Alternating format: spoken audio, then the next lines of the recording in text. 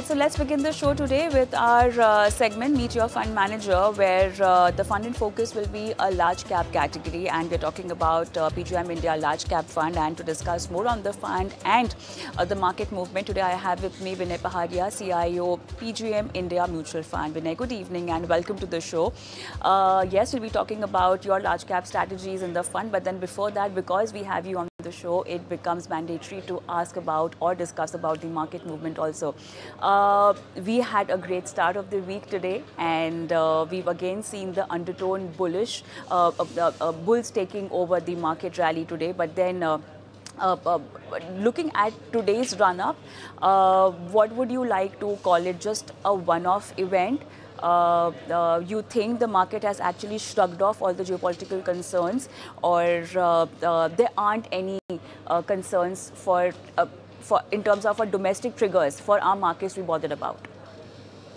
Hi, good evening, Kavita. Thanks for having me on the show. So I would want to answer it in this manner. Generally, it's impossible to predict day-to-day movements in stock prices. And it becomes much more clearer, predictable, and easier to understand when we zoom out. So the more we zoom out, the more it becomes clearer. And when we zoom out, we can clearly see that India's growth as an economy is far, far superior to global counterparts. Our nominal GDP growth rate is expected to be in double digits, significantly higher to most of their global counterparts. And corporate profit growth just mimics the underlying nominal GDP growth. And on top of that, for especially large caps, we have valuations which are more or less reasonable. And hence, when we look at the markets, we clearly see that markets are more or less following the fundamentals. And hence, broadly, we're not surprised by what the markets are doing over the last 1 year or 6 months.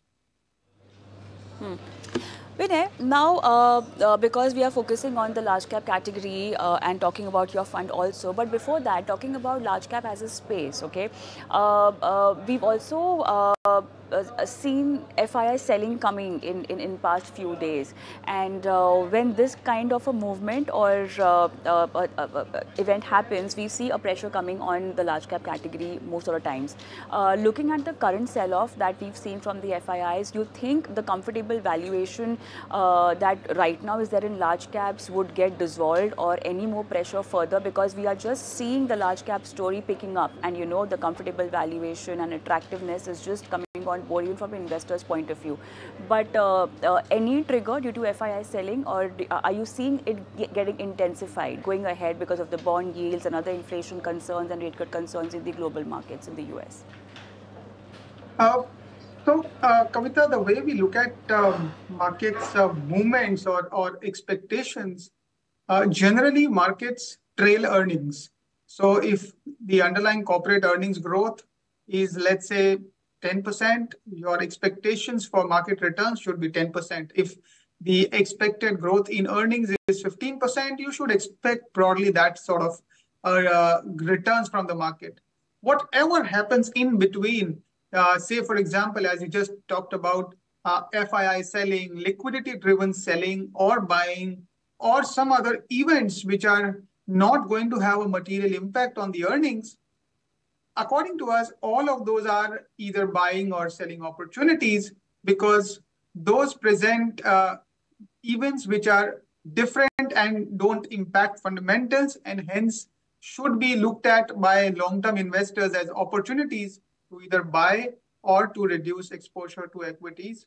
And hence, coming to your question, when we look at some of the foreign investors selling, and because of that, stock prices being available at attractive valuations, then those are clearly opportunities to increase your investments in those space. So I think use all of these events as opportunities to your own advantage.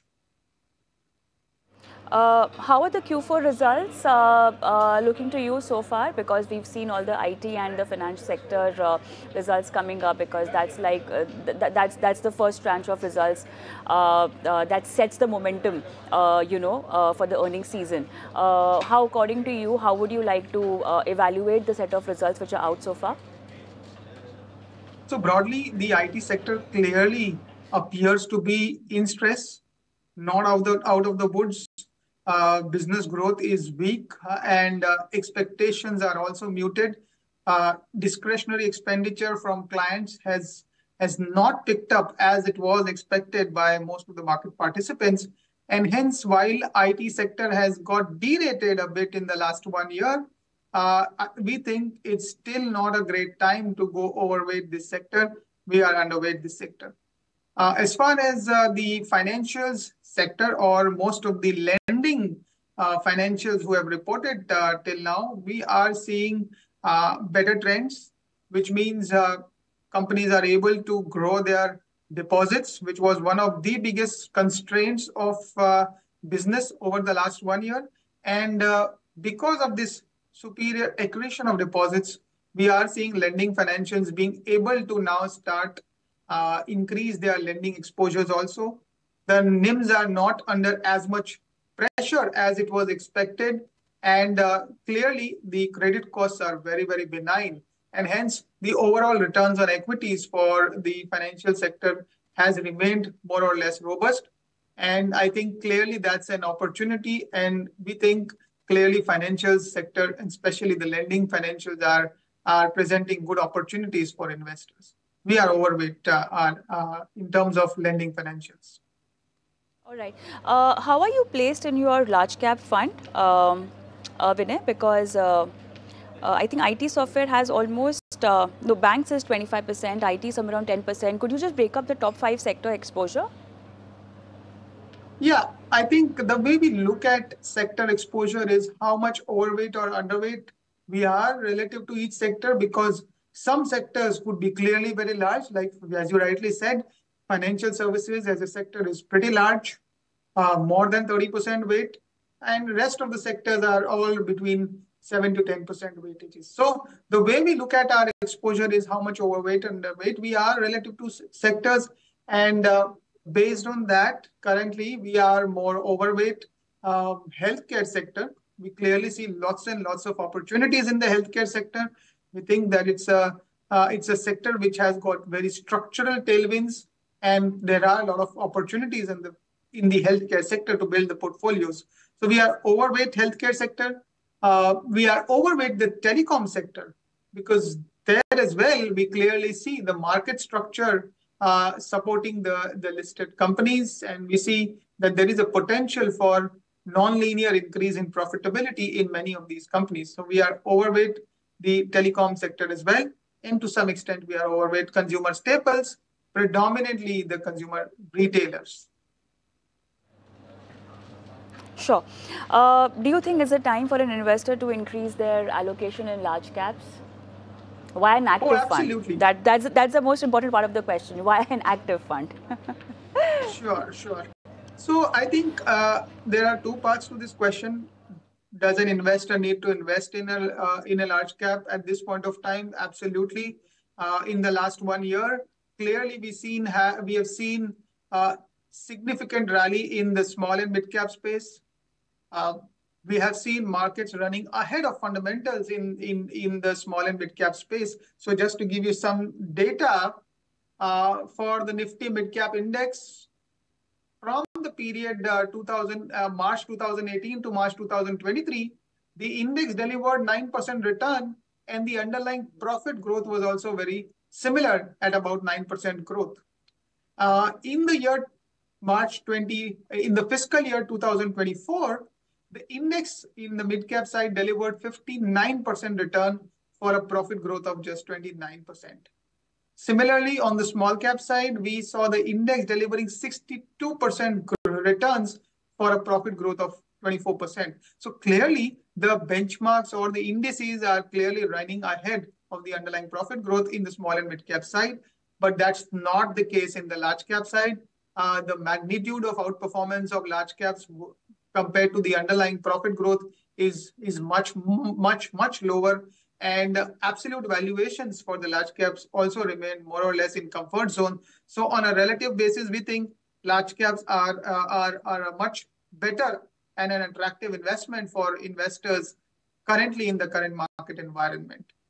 To your second question, why active or do you need an active fund? I think one of the clear choices for investors in large cap space is to also look at passive funds, because historically, large caps is the only segment where passives have delivered superior return compared to actives, and the magnitude of outperformance which actives can generate in the large cap category is limited. Having said that, it also depends on how different the fund managers construct their portfolios compared to the benchmark, which we call as active share. So the higher the active share, higher is the potential for the fund manager to deliver superior returns. And that is an area which we monitor very closely. Our objective is to have a much higher active share compared to the peer group. And this active share should help us deliver superior return compared to the benchmark over a longer period of time. So in summary, investors should not look at it as an either or opportunity. In the large cap space, they should be constructing their portfolios with both the active portfolios as well as passive portfolios. All right, I think that will be all because the time is up, but then I do have more questions for you, but maybe in the next session of our discussion. Thank you so much, Vinay, for being on the show and helping our viewers with their large cap strategies today. Thank you. Thank you.